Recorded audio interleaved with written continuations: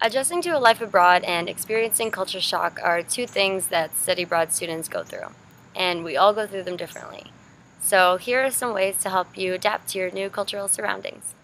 Having expectations about the country that you're visiting and the culture of the people there are both really important when it comes to adjusting to that place and avoiding culture shock. And resources like the API Toolbox, Study Abroad Alumni, and even blogs on the internet are all really great tools that can help inform you about what to expect from your host city. Being open to new cultures is also a very big part of adapting. If you don't know the history behind a certain tradition, then it might make that tradition more difficult to understand.